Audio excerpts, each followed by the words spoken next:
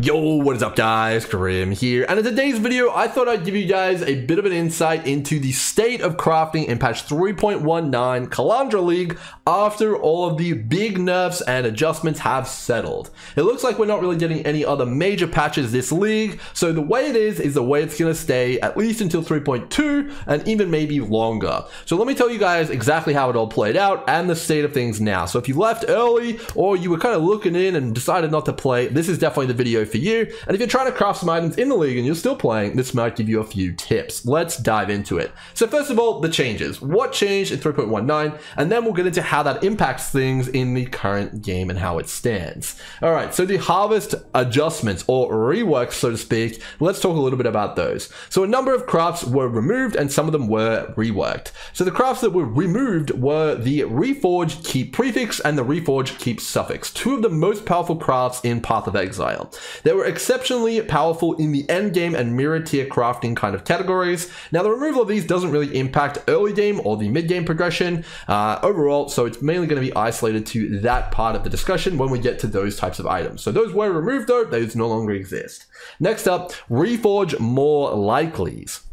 So what were these? So essentially we have a bunch of Reforge modifiers here on the Horticrafty bench here. So we got Reforge with a guaranteed fire modifier, cold modifier, lightning modifier, etc. Now these basically give you a guaranteed chance of getting one fire mod, and that's it, nothing else. So you basically get to slam on a mod as well as a bunch of other random modifiers, which, you know, can be quite powerful, but, you know, is not exceptionally strong. In the past, these modifiers slammed on a random elemental modifier of your choice, like lightning, cold, physical, whatever, life, but then they also gave you a much higher chance to roll additional modifiers of that type. So it would be called Reforge a random item with a fire modifier with a higher chance to get additional fire modifiers. Now that is gone. We now only get the fire modifier, which is a substantial nerf to all crafting across the board. You can no longer reforge stuff like clusters as easily, jewels as easily, and overall it's just substantially less powerful and has really made Harvest a little bit of a redundant crafting option compared to something like fossils when doing something along like the lines of jewel crafting, which is a little bit unfortunate. In addition to that, they've also made it so that these reforges can no longer work on magic items or normal items. So they're very much just similar to a chaos orb function now, which is actually a substantial nerf as well in both the early game and end game, because you're not going to have as easy access to just getting rare items very quickly in the early game, which can, you know, maybe be a little bit of a detriment to some players trying to get some items really quick. All right, next up, we have the change to augments. So if we scroll down here, you'll notice that there is a few augment options here. So add a physical modifier and remove another random modifier. So in the past, this was just augment a new physical modifier instead of removing a modifier in addition to that. So this is substantially weaker and it basically obliterates it for its primary use case. This modifier in the past for Harvest used to be used for fishing for good modifiers of a specific tag, like, you know, trying to get a new physical mod on your bow or something like that, or finishing items. Now that is no longer the case. This is pretty much now a niche option which can be used in combination with metacrafts on the bench to kind of force certain outcomes, but it's no longer a finishing move on an item or a specific kind of move that you can do to try and get a very good outcome. That is no longer the case and it is substantially weaker.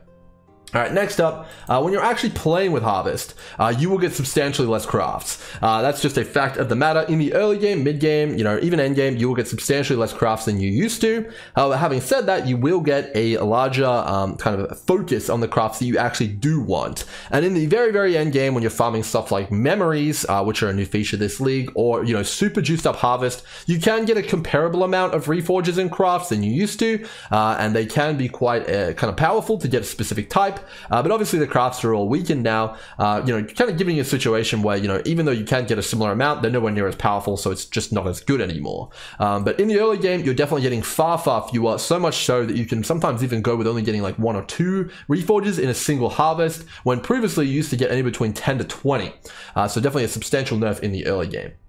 And then finally, a bit of an honorable mention here is that Divines did get swapped with Exalts, and now obviously you no longer have the Harvest Craft either, which allows you to divine items. That is gone as well. So all of this does come together to create a pretty massive shift in the end game power level of players. No longer do you have as easy access to crafting some of the better items in the game, and no longer do you have as much ease of access to getting early gear in the game. In addition to that, some things which used to be possible just aren't possible at at all anymore, realistically.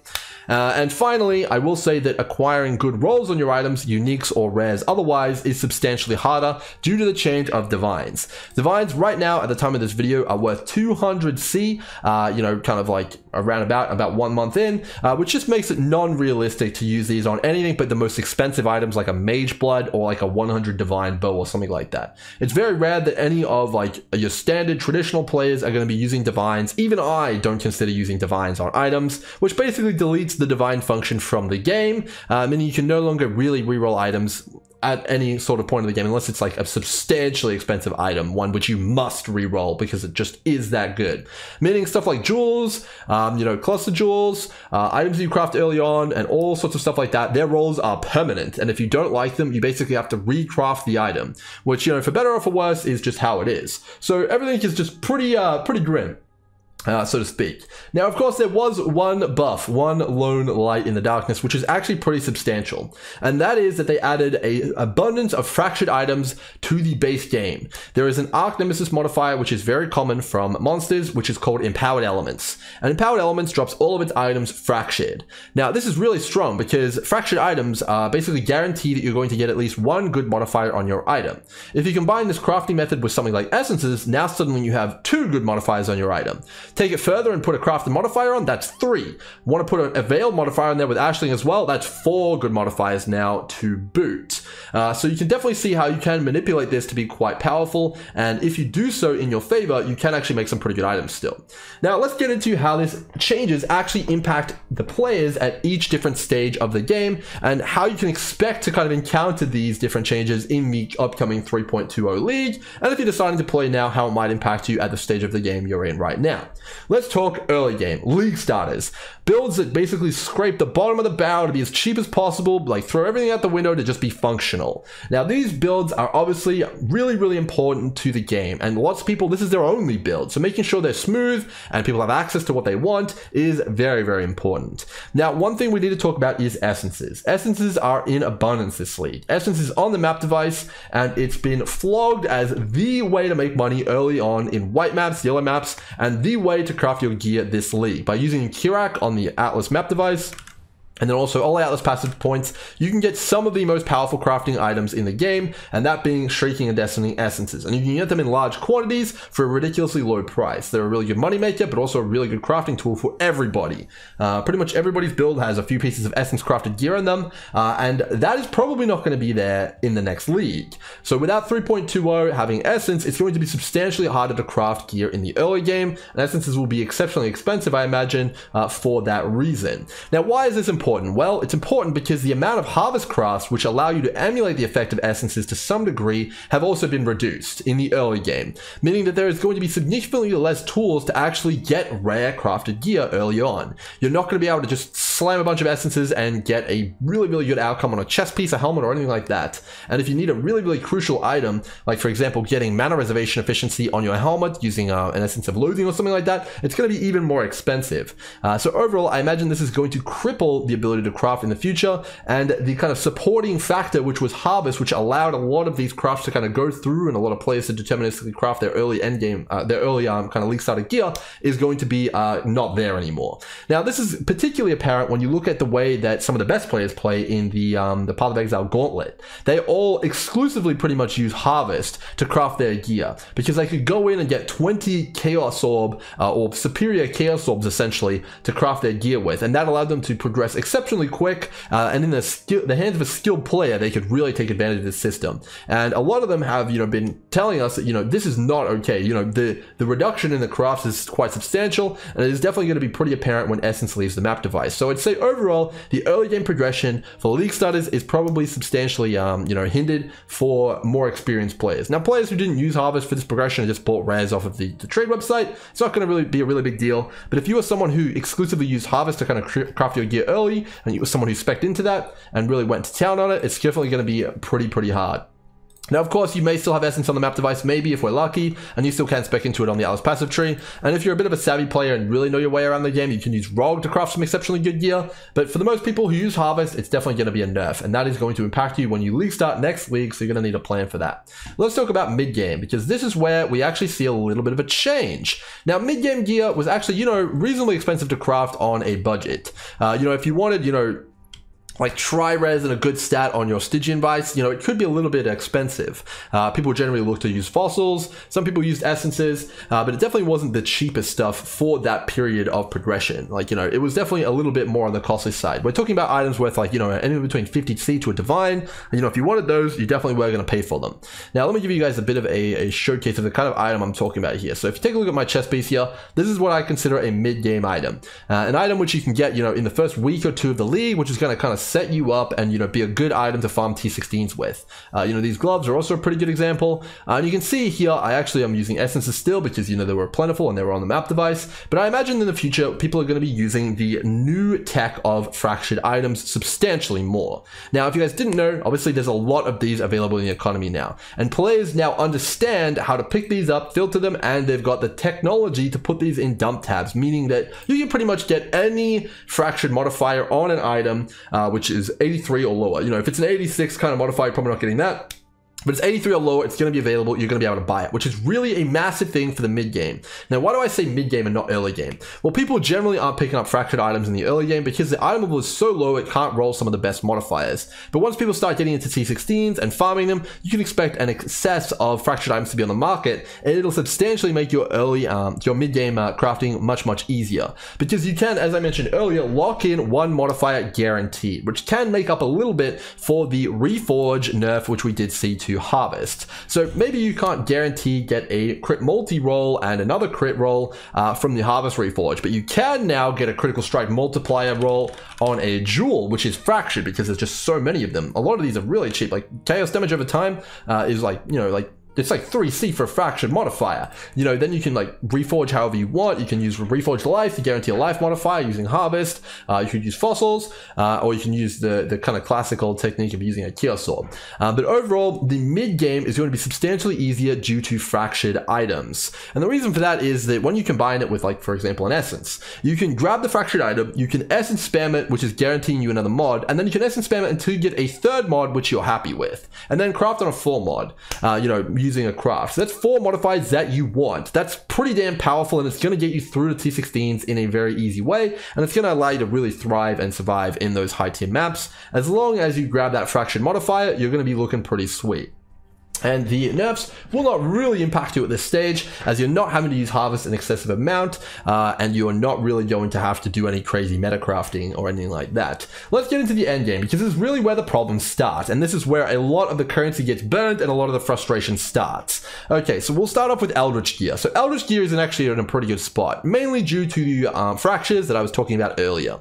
Now, when you're crafting Eldritch Gear this league, or any league really, you want to really isolate a modifier group. So for example, let's say these gloves here, right? You wanted to craft exactly these gloves. What's the best way to go about it? Well, you can see here that you probably want to pick up the fracture suppression as your base. Then you probably want to either use a chaos resistance essence or a accuracy essence if there is one. So in this case, let's just go with chaos res because I know it exists. You would spam the chaos essence as much as you could until you roll the accuracy. Now in this scenario, you could go suffixes can't be changed, which would cost you 2 divines, and slam it with an ashling. Now all you need to do at this stage is unveil the physical damage converted to cold, which is probably like a 50% chance to hit it, and you're pretty much guaranteed to get it every single time on the prefix because the suffixes are already at full and you're protecting them. And you just keep going, and if you miss, okay, suffixes can't be changed, wipe it, suffixes can't be changed, try again. And you can just kind of infinitely do that, and you're not at any point going to lose the item that you already started. You have like a save point here, and it's exceptionally good. And then after you get that ashling modifier, you can craft the life, and then if you want, you can slam on another mod.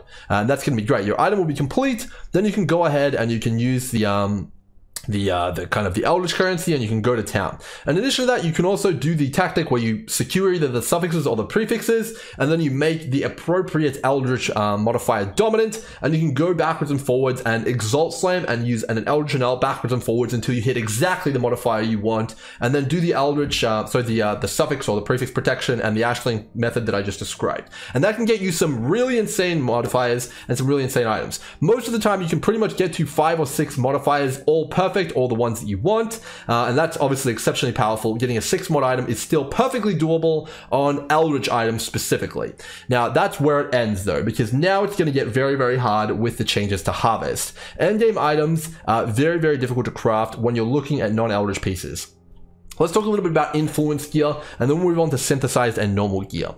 So basically, influence gear and synthesized gear, they're kind of the same. They don't have all of the options open to them that the traditional gear does. And the first issue that we run into is that you cannot access a fraction modifier on influence gear. And in addition to that, on influence gear specifically, you can also not access essences, and in most cases, fossils or harvest. And the reason for that is because you traditionally need to awaken a orb 2 modifiers together, and then after that awakened orb is complete, you basically can't mess with it anymore, unless they're exclusively prefixes or exclusively suffixes. So that's kind of the problem already. You can't really use any kind of different crafting materials on influence gear. Now that's a little bit different when it comes to synthesized items, because you can use the fossils and the essences on those, but it's still exceptionally difficult, and I'll explain why. So the ideal scenario when you're Awaken or Orbing to influence Shaper, Elder Hunter or whatever, together, is that you really do want to have them either as both prefixes or both suffixes. If you're trying to Awaken or Orb a prefix and a suffix together, that was never really doable after the initial Harvest nerfs, so you can basically forget it. You're not crafting that item very consistently, and it's basically a complete lottery, and one that you probably aren't winning, in my experience. But if you're doing prefix and suffix together, this is where the Harvest nerfs are going to become quite apparent. So if you've got two prefixes, you awaken or orb them together. First of all, you're going to roll the lotto dice on what you get. And, let's say that you get a full 6 modifier item. In this scenario, you now no longer have the option to reforge the prefix or suffix. That is completely gone. And now you have to basically gamble your item with an annulment orb. And this feels very, very bad. No one really likes to do this, and it's basically just a complete lottery spin. And that's going to happen quite a lot with the influence crafting and the synthesized item crafting. Because you do get this scenario very, very frequently where you're forced into doing the annul. You lose that option, and it does feel really bad. In addition to that, there's much less save states with influence items. Due to the fact that you do not have access to that fractured item, you do not have access to the Eldritch currencies allowing you to manipulate the prefixes or suffixes exclusively. So there's much less of an opportunity to kind of go and mess with either the one or the two. And tinkering with items and hitting save states is probably the most fun way to craft, in my opinion, in Path of Exile. It's fine that things are exceptionally expensive. It's fine that things are really RNG, but the difficulty, in my opinion, is when it's a gamble. It's fine that it's RNG, I just don't like when it's a gamble. Like, gambling your item is basically potentially violating it. I don't like that scenario, and that's where the game becomes very unfun, in my opinion. But anyway, I digress. It's not all crafts, it's just the influence and the synthesized ones, which really, really do hit the hardest. Now, of course, I mentioned, synthesized items are nowhere near as good and, as bad. And, obviously the influence stuff, you can do stuff, but it can be quite difficult. To kind of give you guys an example of what people are now doing to hit the influence items without these options that they have had previously, is that they will actually use alteration orbs to spam alteration for an influence modifier, like, for example, explode, and then they will force manipulate it to elevate it on a blue modifier. So basically they get a blue mod as a elevated modifier, which is exceptionally difficult, and then they will imprint that using a Crazy Chimeral in the Menagerie.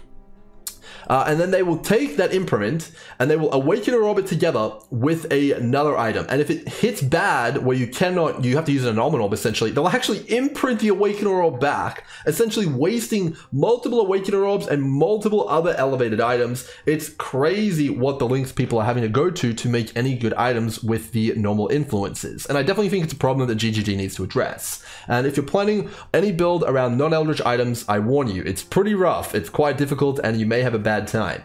So that's kind of where the influence items are, and where the synthesized items are is a pretty similar place, but it's a little bit easier with the synthesized stuff. You can see here I'm wearing a synthesized ring.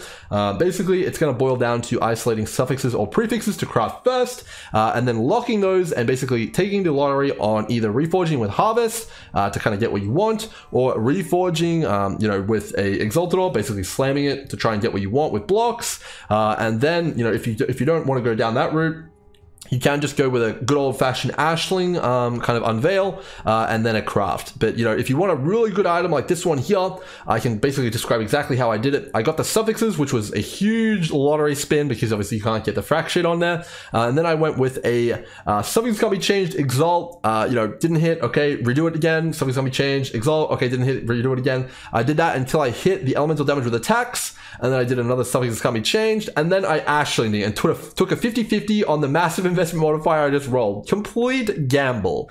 So yeah, that's kind of where it's at. All right, so let's move on to mirror tier items finally here. They're basically just not really makeable anymore.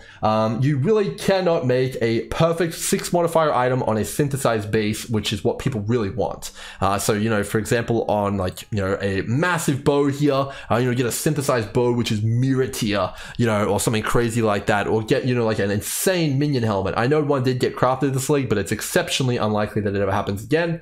It's just really exceptionally difficult. Now, maybe that's the way it should be. Maybe that's the way GG wants it, but it definitely is a massive reduction in power and the reduction in aspirational goals that a lot of players had. For a lot of players, crafting a mirror tier item was, their kind of reason to play, and that is definitely much more difficult and in some cases not even possible anymore, which is a little bit sad. So let's round this up. It's probably been a bit of a long video. Where are we at? So in the early game, things are going to be a little tougher, especially without Essence on the map device. You're probably going to feel it a little bit more and getting that early resist here and getting into yellows and red maps, with some good juice. It's probably not going to be too hard though, as obviously trade is a pretty good tool. When we played without harvest before, it's just basically going to be going back to that. Not too much of an issue. Mid game is actually pretty, in my opinion, comfy. Probably a lot easier with people knowing how to do fractured item stuff now. Definitely quite nice there. And also in the end game, if you're doing Eldritch, it's actually easier than ever before, with the exception of Sentinel League, of course, to kind of get those end game items. Obviously, influence gear, a little bit tough. Very tough in some cases, exceptionally expensive, don't even begin to start, kind of deal without 20 or 30 divines on some of these influence items. Very, very expensive.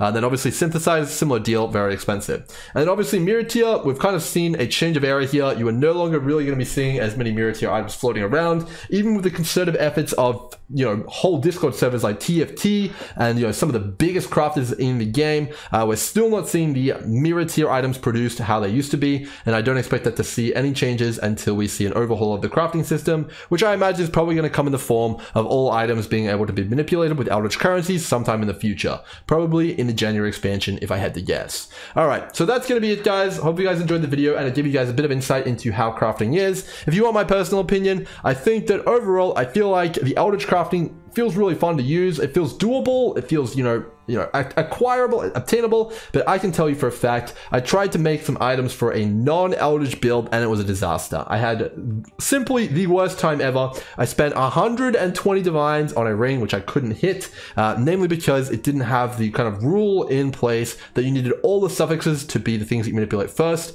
and I was trying to kind of do a mixed bag and it just was a disaster. Not possible for me, at least, and I could not get what I wanted. So overall, I think the game is at its most fun when crafting is more accessible to more people, and I hope to see a return to that very, very soon, either through the use of recombinators or all items being able to be accessed through Eldritch currencies. Maybe even the kind of the migration of Shaper and Elder and stuff like that modifiers to new Eldritch influences, so that we can kind of take advantage of the new Superior system and kind of ditch the old Awaken Orb lottery system and really move forward and hopefully retain all those modifiers which are so powerful and so build enabling moving forward. And that's the final thing I'll say. The harder crafting is, the harder it is to make really cool builds, and the less diverse the meta becomes. So if we want more diverse builds, we really do need more access to some of the more powerful modifiers, and influence gear is the #1 on my list here in terms of Shaper and stuff like that. Let's see a comeback in easy crafting, hopefully in the future. Hope you guys enjoyed. I'll see you guys in the next one. Until then, cheers.